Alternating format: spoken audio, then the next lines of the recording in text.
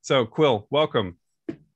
Thanks. Yeah, I mean, the civ-mil divide, the civilian military divide, is something that if you're on one side of it, you know it, you experience it every day. And if you're on the other side of it, you might not even know it exists. You probably don't. Just because such a small fraction of our country experienced the wars in the last 20 years in a direct way. It's not your grandfather's military, your grandparents' military, where everyone would have served. I'm starting out when I started covering veterans in 2012.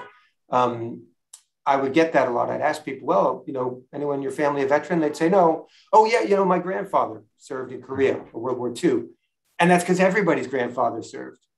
What we had with the all-volunteer military, we started at the end of Vietnam as an idea to. It was much better for the military, but for society, it seems to have been more problematic. I mean, even the designers of the all-volunteer force knew that, tried to make it so that people would have to mobilize huge numbers of reserves in order to have this be a shared experience. And I know, people who've tuned into this can probably think of reasons why you would want it to be a shared experience, namely that you can't have a war for 20 years, go on for 20 years without, involving much of the population and having more people with skin in the game. You think part of the reason why Afghanistan went on for as long as it did and seemingly under the radar for so long is just because it was very few who were sacrificing over and over again. And most of us could kind of go around about our daily basis without ever thinking about what's going on in Afghanistan. Yeah, well, I mean, that's it. So first of all, there's the cost. It was, the human cost that was borne by so few people in Iraq and Afghanistan over 20 years, less than 7,000 military casualties. But it's also about the mission. And there was this mission creep that was happening the whole time. Those of us who covered those wars watched it, or rather just a constant shifting of the goalposts, an inability to define the mission in both of those wars. And that could only happen when there isn't really enough political capital on the line. And yeah, that was definitely part of the civ-mil divide. You did 3 separate stories for Rough Translation. The one that really stuck out to me the most was Alicia and Matt Lammers. Matt was a triple amputee, PTSD, probably a traumatic brain injury as well. And you talk about that uneven sacrifice of so few people, but it's not just the vets, it's the caregivers as well. And this can be incredibly isolating, can it? Yeah, I mean, when I first set out to tell Matt Lammer's story, I went to visit him over 5 years ago because I had heard he was having trouble. He was severely wounded, one of only scores of people who survived 3 or more limbs being amputated.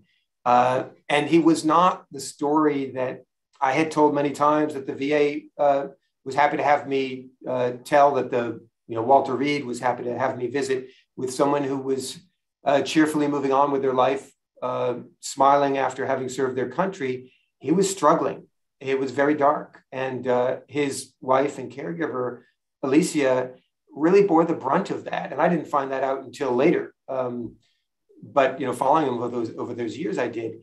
And honestly, she was in a situation that any sane person would have walked away from, would have left with a clean conscience. And I think that was sort of the first instinct most of our listeners had, would be, what are you doing in that relationship?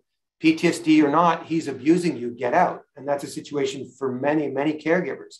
But the issue is, they weren't saying, Alicia, get out of there, we got this. They were saying, get out of there, and who cares what happens to this triple amputee? I mean, they weren't saying that, but that was the point. There wasn't, he had managed to push away many kinds of help.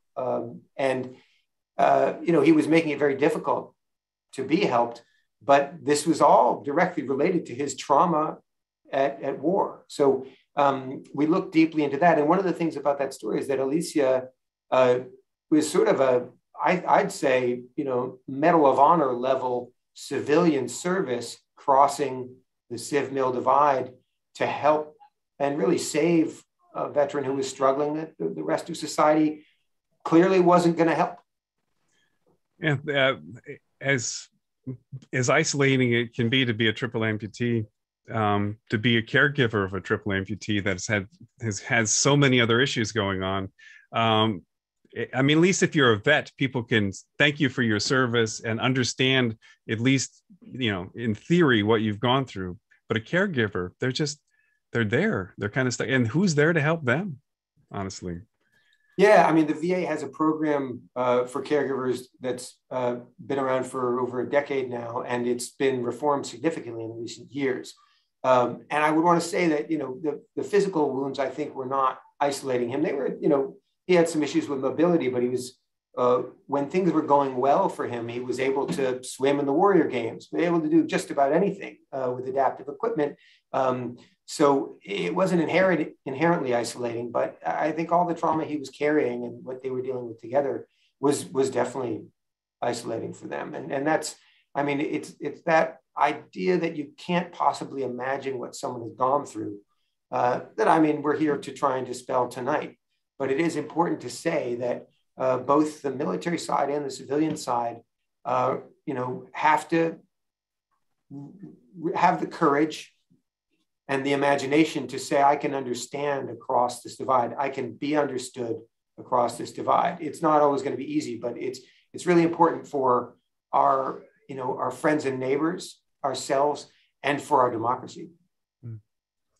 So I was going through a series of stories you did way back in 2010 when you were still covering Afghanistan. And it feels like you could have written those stories last week and it would have been just as accurate. You did a story going through the history of the graveyard of empires and talked to people on the ground who were starting to see NATO troops as the next invaders instead of liberators. Do you feel like anybody was listening back then? Yeah, it's a really funny. I don't know when we scheduled this webinar, Steve. You asked me months ago, I think, and it was a very different conversation I thought we were going to be having in a much calmer moment. But I think what's really been crushing about this is that, I mean, so many veterans, as these wars sort of morphed and the mission was this, or the mission was to build a nation, or the mission was counterterrorism or counterinsurgency and all of that, I've talked to so many veterans over the years who said, listen, for me, the mission was protecting my buddies and the men and women to my left and right. And to be able to cling to that and say, I don't know what that war was about. Nobody can really explain it anymore. But I'll tell you, for me, it was about what I did that day, and I served honorably. What the terrible thing that's happened all of a sudden, and a lot of us saw it coming, a lot of Afghans saw it coming, but I think I've spoken to no one who can honestly say that it would happen this fast, is this abandonment of the country, right or wrong as a decision. There was a sudden realization about all the people being left behind, and particularly the special immigrant visa, the holders, the Afghans who were promised that if they served alongside American troops in Afghanistan, they would be given a visa to the United States. That program has been problematic for a decade, but very suddenly, all of these people who could say, I served honorably, my honor is clean, I kept my promises, all their promises were broken on them. And the moral injury to that is just incalculable. I mean, I know among many other people probably on this call, I was working really around the clock to get my closest, the people who I owe my tail to, out of Afghanistan by any means I could. And it was completely arbitrary, I think, whose efforts succeeded and whose didn't. And the guilt of leaving someone behind when you made that promise and that promise has now been broken on you. It's something we're going to be dealing with for a long time. Yeah. And I think we're going to get into that as the hour goes along. If this is too personal, then feel free to wave me off. But you stopped being a foreign correspondent in 2012. We still had, both wars going on at that point. What made you decide that it was time to come home? Yeah, well, my wife actually lived with me in Kabul for the last 2 years that I was covering the wars. Before that, I covered Iraq for a decade and Afghanistan for almost 12 years, in and out. And honestly, I decided that I'd done my part. and I wanted to come home. I mean, I feel lucky that I found the NPR created this beat covering the VA and veterans, because it allowed me to move on without drawing, just throwing away the past. I have other colleagues who covered war, and they ended up covering, say, education or the environment, which are two topics that are as important, more important than VA and veterans. But they had to kind of just forget that they'd been at war for the last dozen years. And for me, I was able to, start each conversation with, where'd you serve? Oh yeah, with the DFAC up by the mountainside, whatever. I knew the places and names. And then I could just wade into knowing absolutely nothing about the Byzantine methods of the VA. So that's been a learning curve, and it's still going. Yeah, there's a real hunger for that connection. And it's also a reason why it's important to encourage veterans to get into journalism and try to help people establish a career here. Just another way to get over that civilian military divide. All right, I was kind of hoping that maybe Marcus would be able to chime in here. If we can get to him, we'll get to him at the end if he comes in a little later. But I'm going to move on to Gretchen Catherwood. Her son Alec was part of the 3-5, or the Dark Horse Battalion, which is based at Camp Pendleton. This is the unit that had more Marines killed, 25, than any other. He was killed in Sangin in Helmand Province in October 2010. I was thinking about Gretchen, though, after the 13 U.S. service members were killed in Kabul at the airport. The Pentagon waits 24 hours after they notify all the families before releasing the names of those killed. It gives everyone a time to tell their friends and relatives before this hits the media. In this case, with so many families, it actually took a few days. First of all, Gretchen, welcome. And how are you doing right now?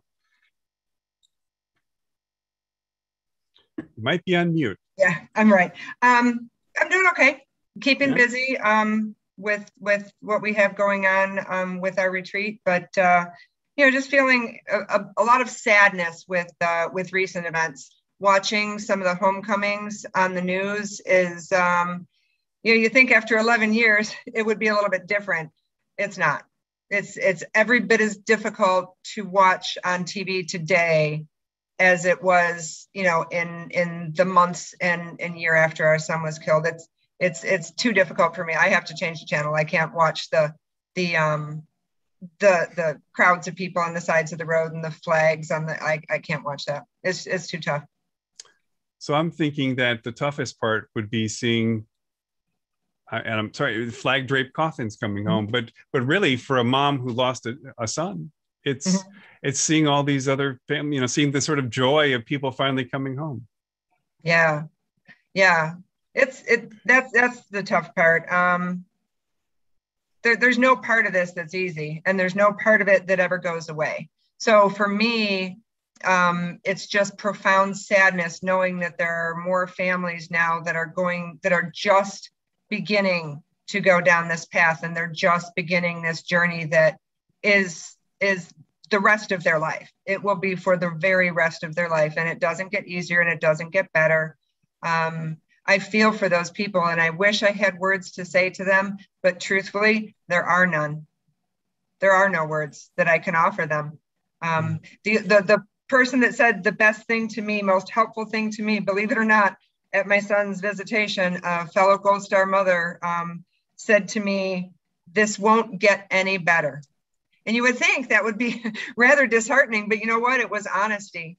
And she was really able to help me manage my expectations. And so I didn't think in a week or a month or a year, I would wake up and it would be magically better. I knew that it wouldn't be, and it helped me a lot. So watching the casket being carried off the airplane is rough because they supply a video of that, and every now and then, on the 14th usually I try to watch it if I'm I'm at my home, but it's a tough one to watch for sure. I know we talked before, and you told me the story that when those Marines knocked on your door, you didn't break down and cry. you had a very different reaction. You took a swing at him. Well, I didn't literally take a swing at him. I threw a potted plant at him. I mean, it was a big, heavy hanging basket, and I whipped it at our Keiko's head, and I missed. To my credit, I did miss. So tried though. It was, it was something you told Alec that if I see those Marines coming at that door, that's what I'm going to do. And you did what you said. Yeah, don't send them to my house because I won't let them in. Yeah. That's what I told them. So when they asked if they could come in, I said, no, you may not come in, until my husband came home and he let them in, which really made me angry. So when does it sink in? When does it really sink in? Weeks and months and years. I mean, it still hasn't. There are some days that it still hasn't, that I feel like that just days have gone by. And he will, it's interesting because his friends are 30. He's 19. He will always be 19. So for me, it's interesting to see some of his friends when they're buying homes and getting married and having babies and doing all these things that Alex should be doing, and he's not. It's interesting because I kind of feel like he's still there and he's still coming home. So with the end of the war, I kind of feel like he should be coming home with the last of the Marines that were there. So it's the human mind is just, it's really kind of freaky. It plays tricks on me, I think on all of us a lot. It allows us to believe things that aren't true and also makes us think things that are true aren't. Yeah. Real quickly, you decided to move from your home in northern Illinois. Mm-hmm. You and your husband moved down to Tennessee after this happened, and you decided to create this retreat for combat veterans. Yes. And you're still, I guess, in the process of finishing it up, but you're pretty far along the way. There's a lot of buildings are already up. Mm-hmm. What do you hope to do? We hope to bring combat veterans together and give them a place where they can just take a breath and communicate with other people who get it, who have been where they've been. And truth be told, if we can honestly prevent one more veteran suicide, that would be the end goal. I mean, I would like to prevent every single suicide, but I'm realistic enough to know that wouldn't happen. But even if one person, can come to the lodge thinking, things aren't going well. I could really just give it up, but I'm gonna try this one thing, and they leave having changed their mind. That's not only one life. That's that person's family and that person's community and that person's employer. And I mean, it's a ripple effect, and it involves so many people. That would be the best thing that we could possibly hope for. And you've been able to keep track of the people in the unit, and 6 members of Dark Horse have committed suicide that you were able to track. So, well, there's more than that, but that we know of, for sure. There's too many. And Brown University tracks the cost of the war, and they said during that time, a couple thousand troops died, like your son, and then some 30,000 committed suicide during the same time frame, the 20-year war. So clearly, yes, our dining hall actually is named for a combat veteran who came home and took his life on Thanksgiving Day in 2005. So we have dedicated the dining hall as Bowman Hall in his honor, because he is the target audience for who we are trying to reach at Dark Horse Lodge. And we'll have 25 bedrooms, each one named for one of those Marines that was killed in my son's unit. So we hope to be fully engaged at all times with as many veterans as we possibly can throughout the year. And it's year round. Yeah, it's going to be a tough assignment. Yeah. I'm going to move along. We've been talking a little bit about suicide, and Quil had mentioned the notion of moral injury. I've got a video here. I interviewed a doctor at the VA here in San Diego who deals with PTSD. I know that the events of the last month have the real potential to bring up certain thoughts and feelings.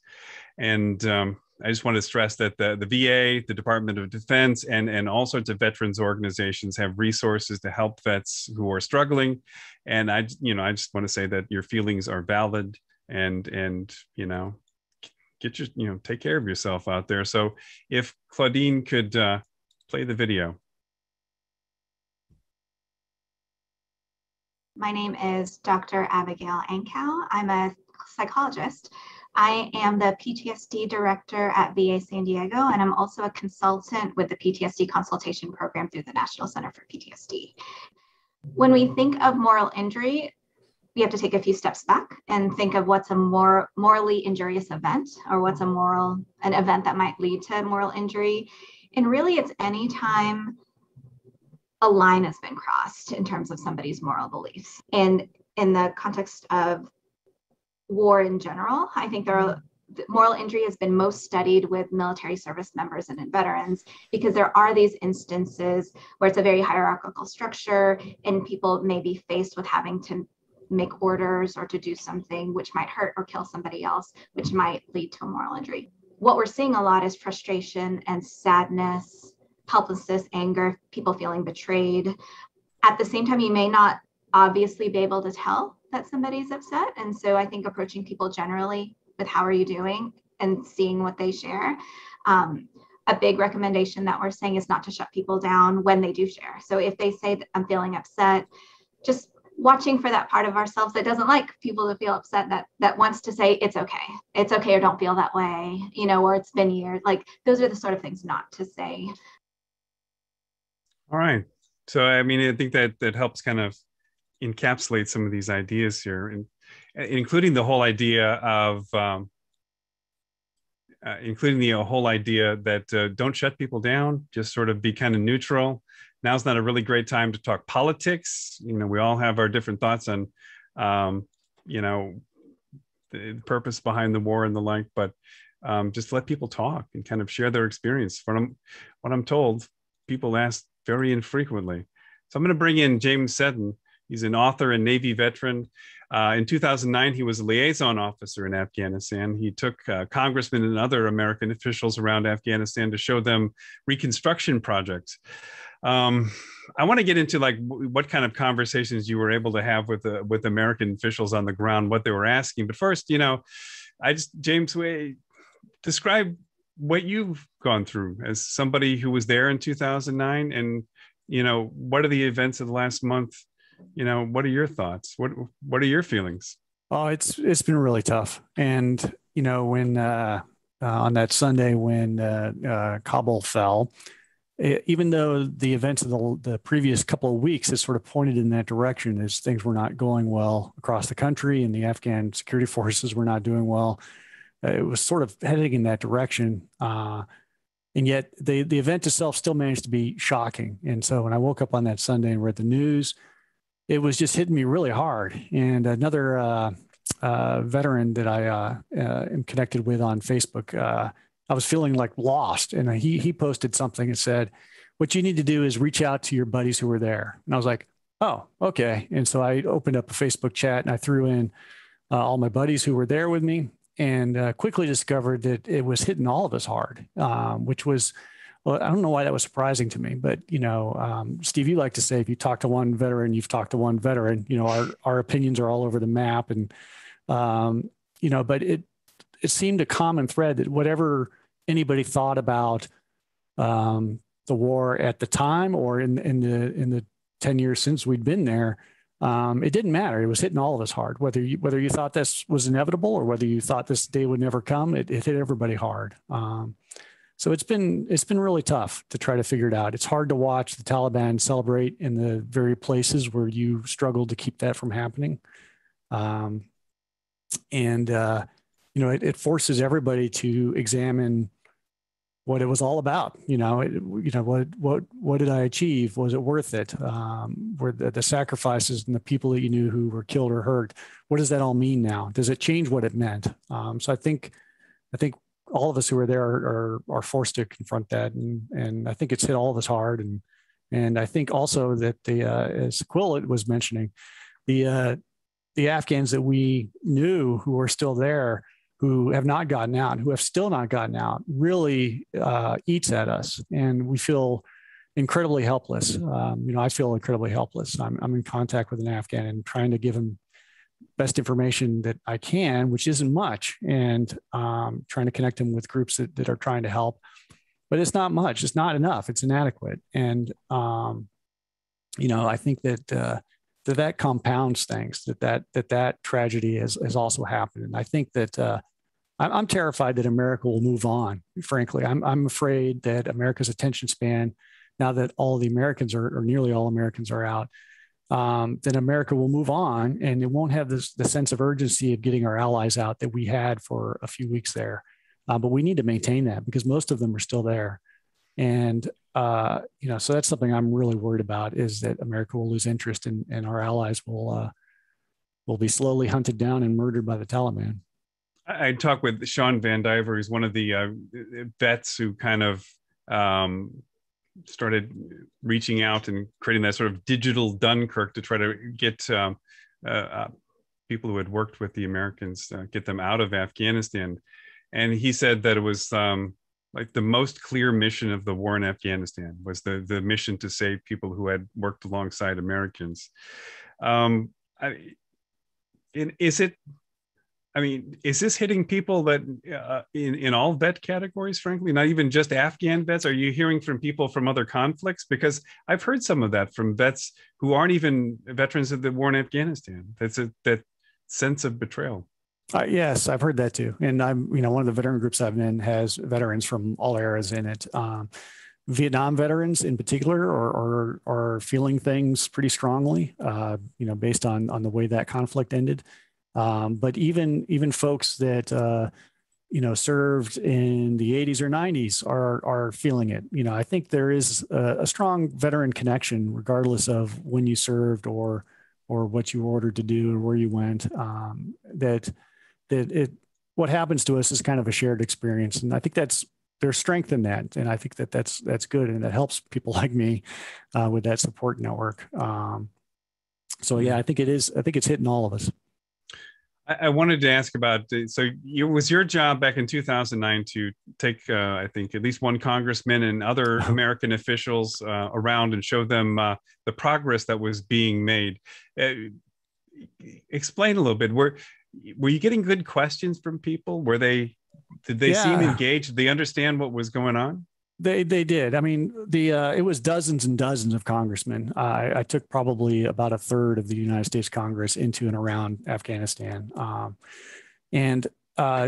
context, in 2009, 2010, General McChrystal took command after I'd only been there for a few months, and had made his assessment that things were not going well in Afghanistan.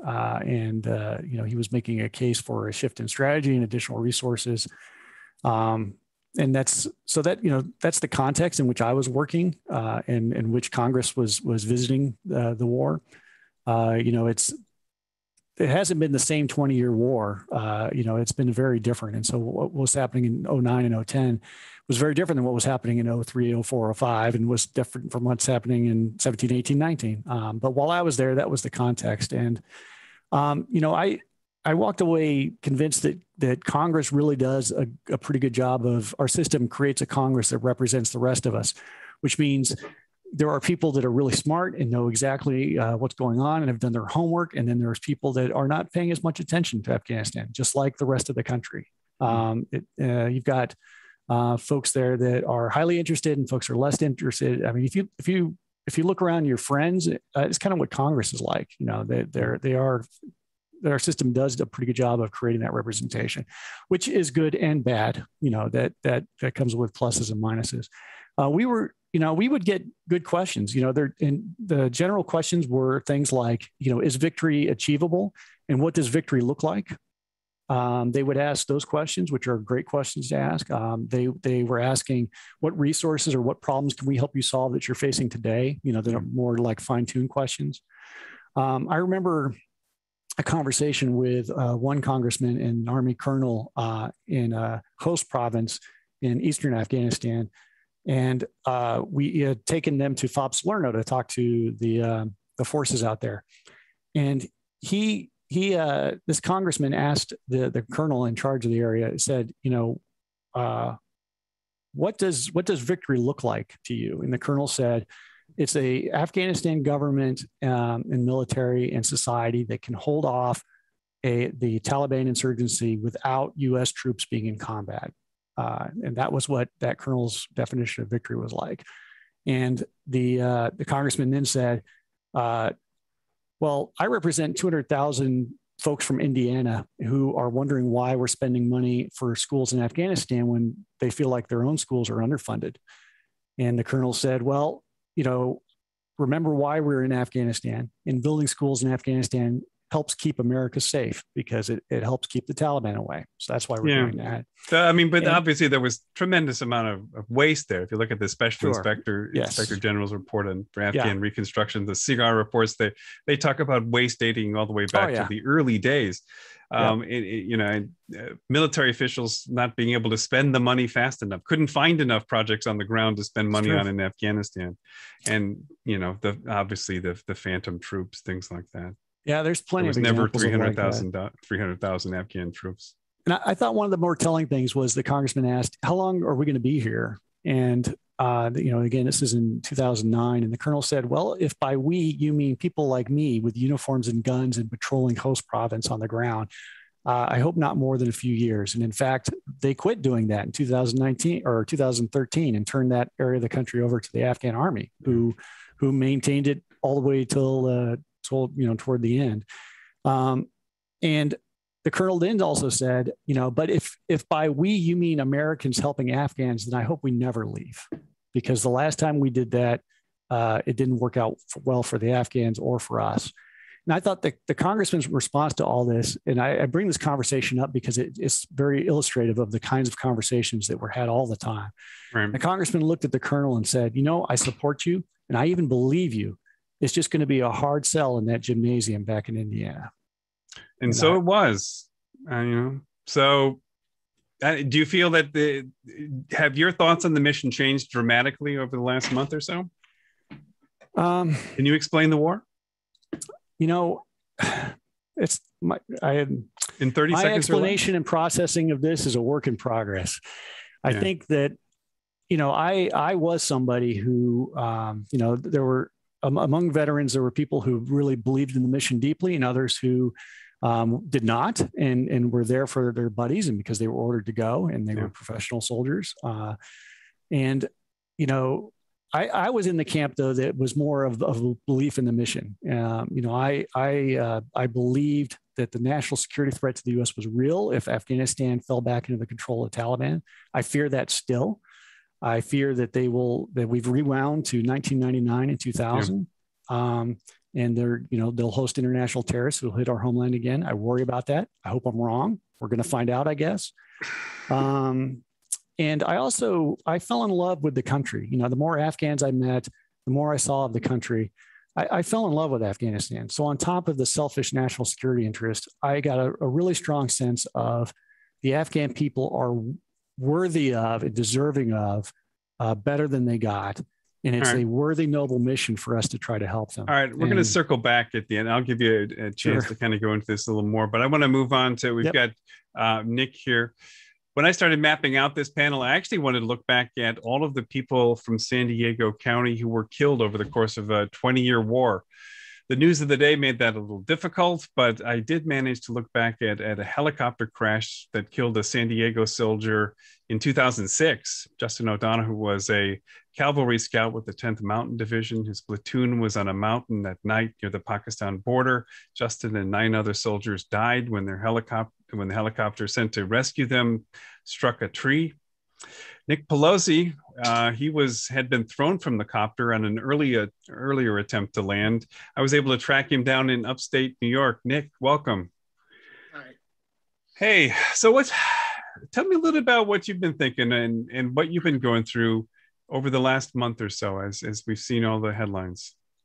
It's been pretty tough to watch what's going on over there.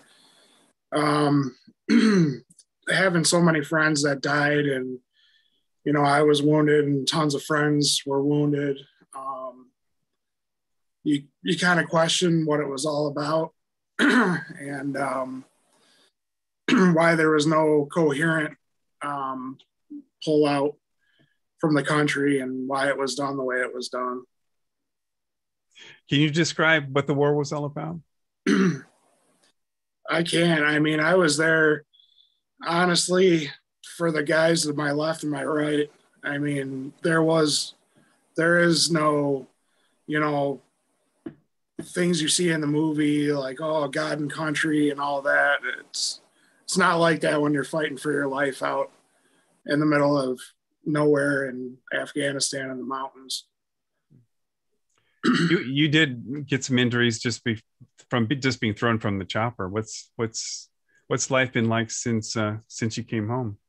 Well, I'm also a Purple Heart recipient. I was also wounded up by Camp Keating. We established Camp Keating. My unit was the ones that that started Camp Keating. And if you've ever read the book or watched the movie The Outpost, right. That was our unit, the first unit that was there. Ben Keating was my executive officer.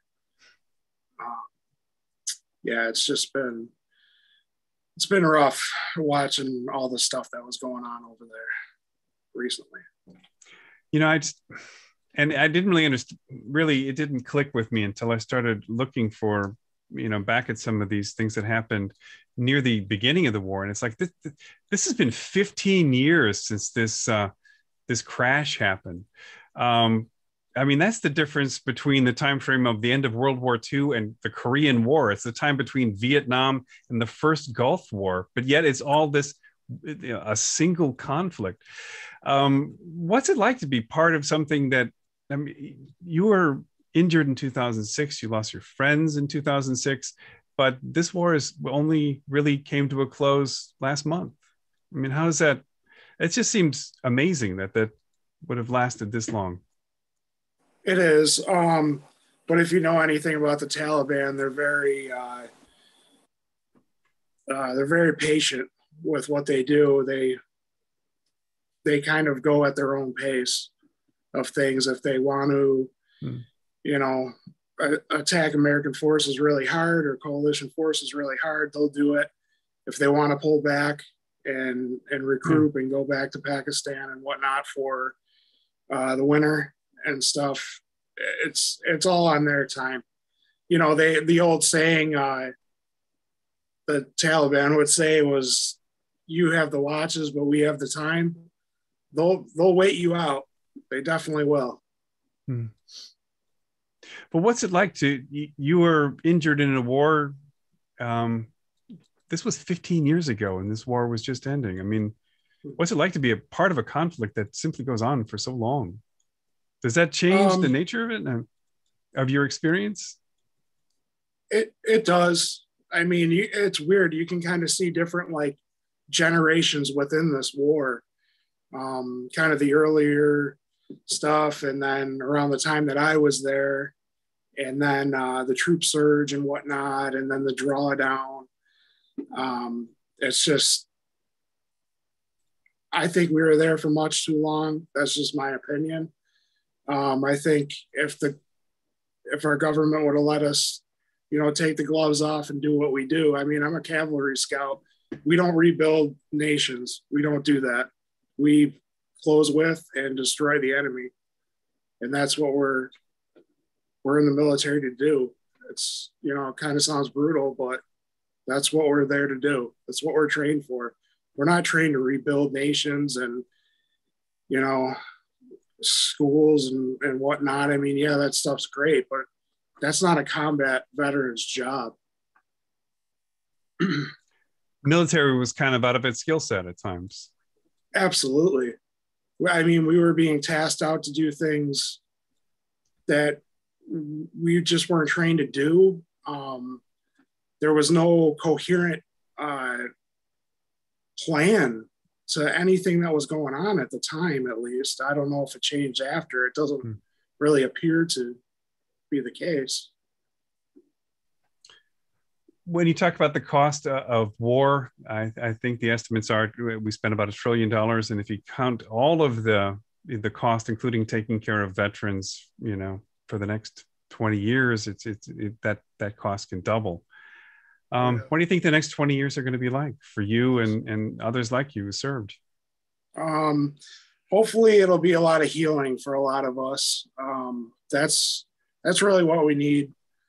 We were asked, some people were asked to go back so many times into this extremely heavy combat. We need some time to heal from this stuff, physically and mentally. Does ending the war, does that start the healing process? In some ways the clock starts now? Honestly, I feel like the way we pulled out, I feel like it opened up new wounds. It's horrible.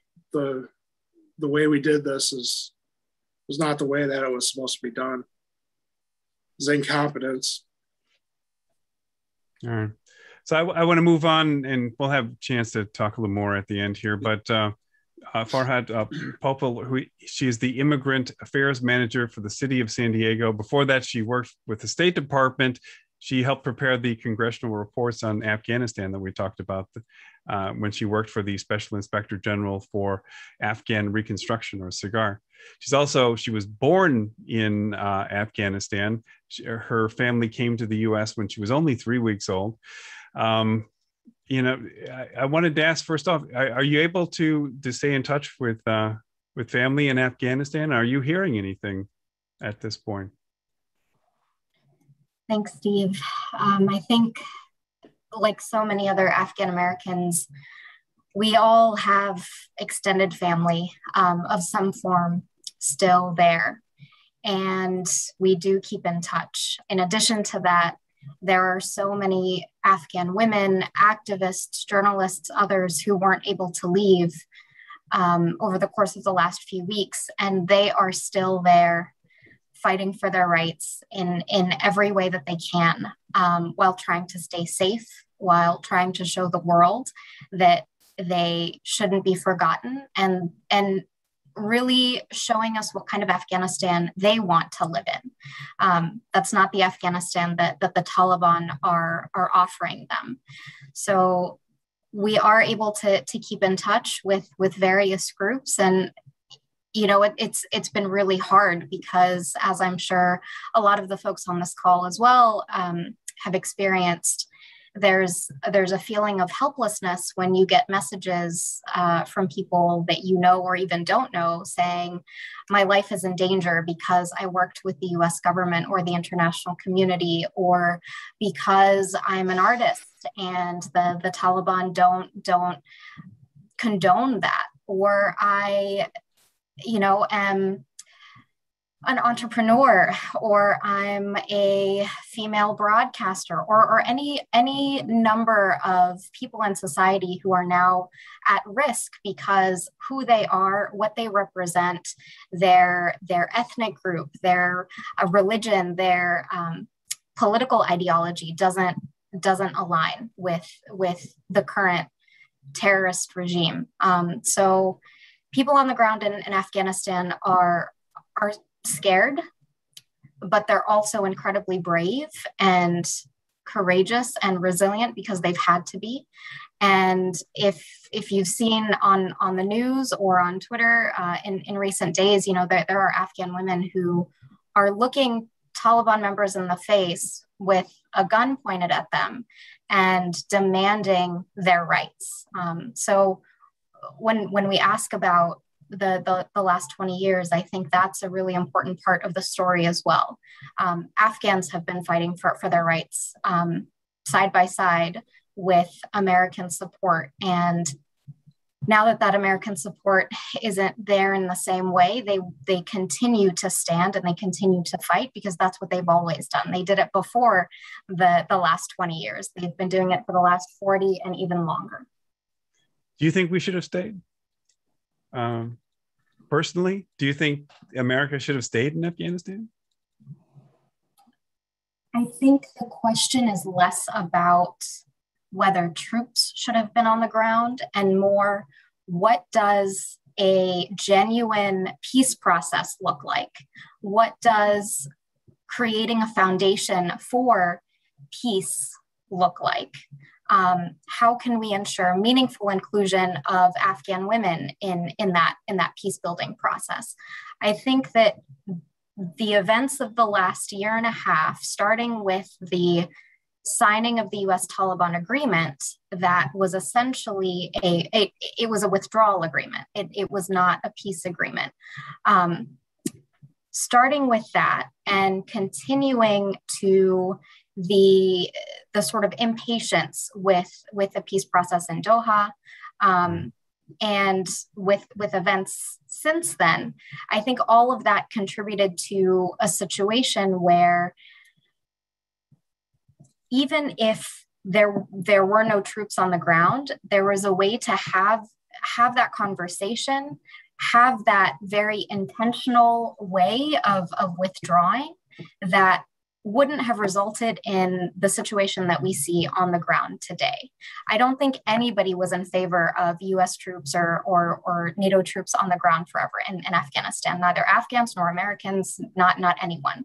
But the question was, how do you responsibly withdraw and create an environment that allows for peace and allows for stability and the type of Afghanistan that Afghans actually want to live in, not the prison that they have now been subjected to. This is very personal for you. Yes, yes, it is. We're starting to see some Afghans coming into San Diego. What are you able to do for them? Yes. We are. So San Diego has actually been resettling Afghan refugees for quite a while now, both primary refugees and special immigrant visa holders. And we are a welcoming city here in San Diego. We're a welcoming region. We believe that everyone has dignity and respect and inherent value. And I think that welcoming message is so important for this population who has experienced trauma on their journey to get here. And being able to support them through our fantastic local refugee resettlement agencies, through other community-based organizations that are providing support, that experience is going to be so valuable for these Afghans. And I think, you know, San Diego is a city that has 25% of our population is foreign born, and so having an environment where people feel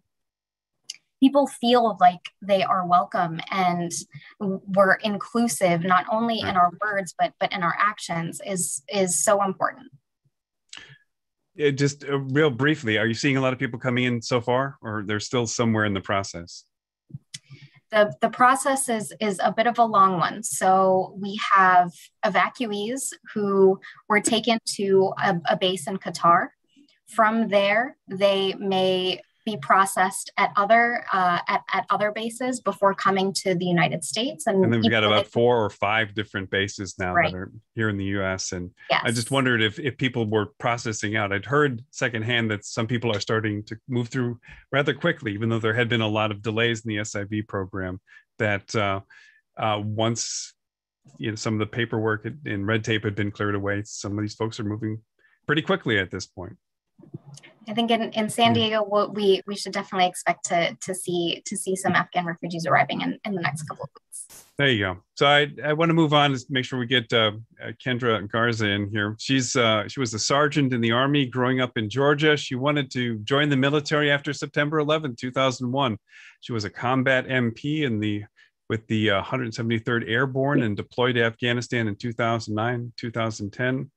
Where she lost her leg in an IED blast.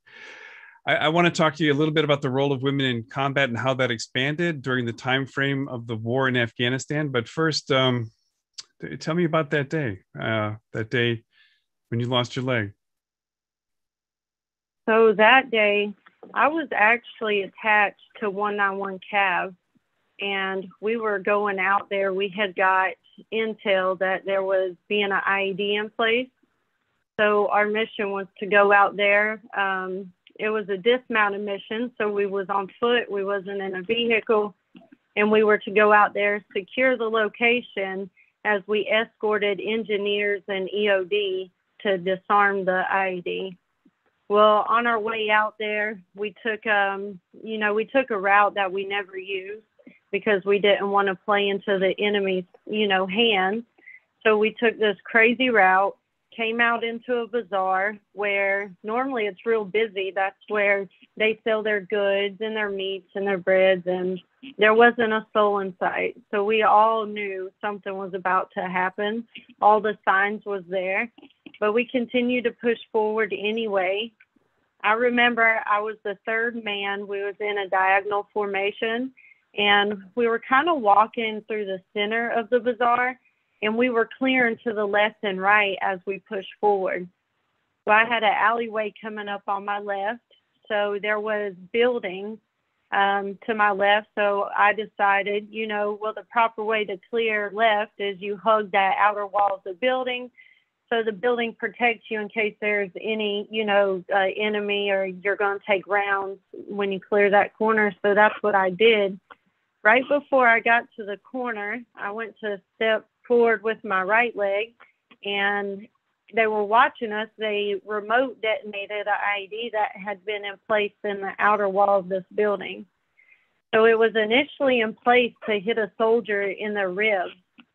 But because I hugged this building, it instantly took my left leg off. I remember whenever I got hit, everything slowed down. Everything stood still. It felt like the longest 5 seconds because you automatically take a war pause, a 5-second pause to see if there's enemy fire coming from a certain location or if there's another IED. And in those 5 seconds, as I fell to the ground, I remember when I hit the ground, I've never felt more helpless and scared. I was now laying in the middle of Afghanistan. I couldn't run. I had no idea where my weapon was. And so I had to completely rely on my battle buddies to my left and right. So when I hear these other people say, that soldiers are there for their battle buddy on their left and right, this is a prime example of why, because we rely solely on them to keep us alive and bring us home, as that's why I'm here today. So what's it been like over the last several weeks as you've been watching, the war come to its end? It's been disgusting. Whenever I first heard about it or started seeing it, I was in shock, disbelief. I had to double check and make sure that the information I was getting was correct. I really cannot comprehend how our government allowed this to take place. There have been many lives lost. There have been many soldiers, who have sacrificed part of them, to complete this mission in Afghanistan and to stabilize that country. And just like that, all of the progress we had made is completely gone. We're right back to square one. So, one of the reasons I wanted to have you on is talk about how the role of women expanded in combat. If you look at the history of the war in Afghanistan, among the first U.S. troops to die was Jeanette Winters, right at the beginning of the war in 2002, and then two of the women who died in the bombing in at the Kabul airport. Both of them were women, and I think we're also going to find out that some of the injured Marines that are at Walter Reed right now, who survived, also women. Do you feel like you're part of that fraternity? Do you feel like you got a lot of support when you came home? When you're in the streets in Georgia, do people assume you're a combat veteran when they see you with a single limb? No, never. No, never. They never assume I'm a combat veteran. I always get the response that, I didn't know females were in the line of duty. fighting right beside our men. And backstory, whenever I got blown up in 2010, I was laying in Walter Reed, just had been injured, whenever our media outlet comes across the TV and announces that females are going to finally be able to fight on the front lines with our men. And so that's the example there of how females had not been recognized prior to them announcing them, although we were already fighting with our men. Well, how did that make you feel? You're in Walter Reed, you've already lost a limb, you're going through surgery after surgery, and you're being told, oh, finally, they're going to allow women into combat. My dad was with me, and me and my dad just kind of looked at each other with disbelief, like, well, what was I doing? You kind of feel overlooked. But in that same aspect, once people heard that a female had been severely injured, they all want to hear your story because it's unique. Does it change your experience now as a veteran? Do you feel fully embraced, considering what you sacrificed by the rest of the larger veteran community? Sometimes, yeah. Most of the time, more times than not. I remember I got transferred to San Antonio, BAMC, and I was there about a week or two before anyone came up and talked to me. I was still in a wheelchair, and I started making friends, and some of the battle buddies that was there, they actually told me that whenever they first seen me, they didn't believe I was a real combat wounded veteran. They thought that I had been injured in a train accident or a bike, accident. So once we make it over that hump, I mean, we're like, brother and sister. I think it's a bond that you instantly have with other veterans. How do you explain your service in Afghanistan? How do you explain the war to somebody who hasn't experienced what you've experienced? So my mission, I was a military trooper. Half of our platoon got attached to 191 Cav. And so we had two missions. One of mine was to search women and children. But whenever I wasn't out on mission with Cav Scouts, we were training. Our job was to train the local Army and Afghan police how to properly conduct their job, how to lead an army, how to be a respectful police officer. And so that was our biggest mission. And, at first, when we first worked with them, they were like kind of working with kids, because the language barrier, and we had interpreters. But we eventually started making progress. Okay. And so you kind of just explain your service to people. Do you like it when people ask you about your service? Do you want to talk? Honestly, that's how I healed in the very beginning. I was with nothing but males, and to male, I felt like, they thought like, this is cool, got some battle wounds. But as a woman, I felt as if I was supposed to be soft and beautiful and wear high heel shoes. And so, yeah, in the very beginning, I struggled big time with self-confidence. And I found my way of healing was talking about it. So it is an opportunity. Do you like dumb questions? Yeah. Give me one. One of the questions? Sure. I always have little kids run up, like whenever I wouldn't wear my prosthetic, I'd have little kids run up and like look for my leg, like physically get down on all fours, ask me where my leg was. So I get a lot of interest from kids.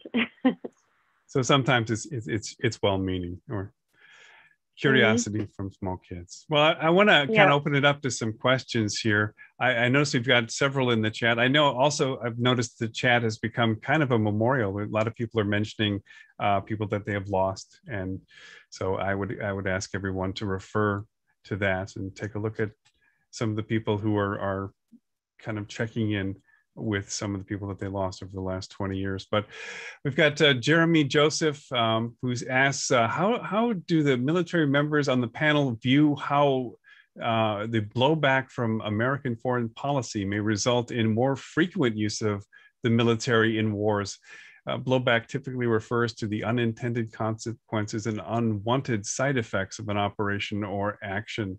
So I guess I could ask folks in the panel, do they think after Vietnam, there was a 15-year period where we really didn't do things, major interventions until the Gulf War. Do you think there will be a peace dividend in that sense? Or do you think we're going to have much shorter memories now? I'll open that up. So speaking, like I remember when things were heating up with Syria and their chemical weapons, you started to hear in a lot of corners war drums beating pretty loudly, and so I don't have a lot of faith that America is going to, I guess, hesitate or think as much about it as they should. I think you covered, and Quil covered at the beginning, what a tiny percentage of our population actually serves in the military and has a connection to someone who has. And so I'm not sure that the messiness and complexities that Iraq and Afghanistan have revealed about foreign military interventions, I'm not sure that will create hesitation in the future. Unfortunately, it should. Everybody should think twice, 10 times, 100 times before doing that. But I'm not sure that America is going to. That's just my opinion. Nick, what do you think? Nick Pilozzi, what do you think? Do you think we're going to be more or less likely in the future to engage in something like Afghanistan? I hope it's unlikely that we will, but I don't have any confidence in our government very much anymore. Like you said, there's so few people that serve. These politicians and stuff are not connected to this in any way, shape, or form. Their kids aren't over there, losing their legs and whatnot. So they could probably care less. That's what it seems like. From some of the coverage and just talking to people over the last month, did you get a sense that people really do understand what the war in Afghanistan was about, that they were focused in on it, really? Military vets or civilians? Be it vets or especially civilians. I don't think the civilians understand what we were going through over there. It wasn't really covered, at least when I was there. It wasn't really covered in the media that much. Everybody was focused on Iraq, to the point that we didn't have many aviation assets in Afghanistan at that time, which cost people their lives. The politicians can say that it didn't. It did. It absolutely did. And, hopefully we learn from this. I really hope so. So, the next generation doesn't have to go through what we went through with this. Quil, are you around? Yeah. Yeah. So how hard was it hard to get stories on the air about the war in Afghanistan? Was there a lot of curiosity among editors? Is this a failure on us, our part in the media? We just simply weren't out there telling the stories that needed to be told. I think it wasn't, NPR and others invested in having a bureau, someone living in Kabul all that time. We covered Iraq as long as there were a lot of American troops there. There was definitely space to get stories on the air. But I think it's, a special forces general I was interviewing for that Home Front series said it this way to me. He said, the American people, civilians, they did everything that was asked of them in these wars. they just weren't asked to do much. And I think that the fact that they weren't asked to participate and weren't asked to help, and very early on there was the idea that, well, if we can run this war without causing pain to civilians, then we'll be able to sort of pursue our aims unhindered, the way we were during Vietnam, something like that. And what it actually just turned out is that means that our government kind of loses interest. Our elected government, it's not a huge issue for them, and there's less oversight, and people have that sort of, for so many years, you get that sort of look like, oh, is that still going on over there? And the dramatic end to the Afghan war is really just one in a series of, and there's so much blame to go around for how that was handled, and how a mission kept going that it was sort of on autopilot. Nobody wanted to be the one to end it. Nobody wanted to be the general who had it end on their watch. Troops plussed up, troops shrunk down. It was it's part of that disengagement of the populace. If there was a clear mandate from the American people, we want you to stay for this reason, or we want you to come home, but the way it was set up sort of to insulate people from any pain, it came back to haunt the military for sure. I don't know, and I don't mean to sort of put a happy face on anything, but is there something to be said, though, that there is a definite end to the war that people acknowledge? I'm trying to think how the war in Iraq really ended, other than U.S. forces kind of like drove down to Kuwait and set up shop at Ali Asalim. Well, there was a double pump there too, because of course ISIS came back in very quickly, took Mosul in a very similar way to how the Taliban managed to take all of Afghanistan without that many troops, without that much opposition, with an Iraqi army that fled maybe too quickly, and then the U.S. intervened again. Now, it seems less likely that that'll happen in Afghanistan, because we pulled up all of this infrastructure and the over-the-horizon capability we've got to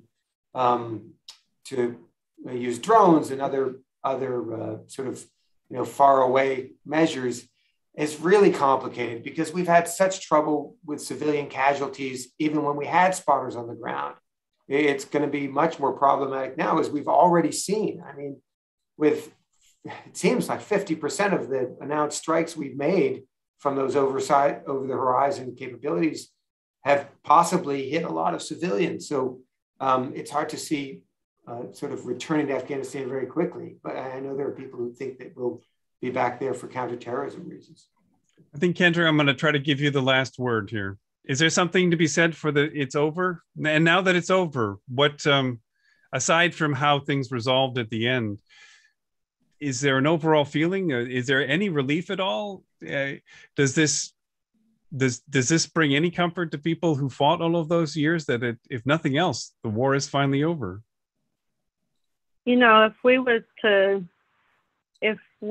to set aside how we pulled out of there, it would have brought great peace, knowing that, we had came out of there, we had stabilized that country, we had helped many civilians, and it would have brought peace knowing our battle buddies are no longer over there fighting, while we're sleeping safe here at night. It definitely would have brought peace. And it does bring some peace, but I think it's too fresh right now for any combat veteran to feel at peace. Can I offer a final thought, Steve? Do it.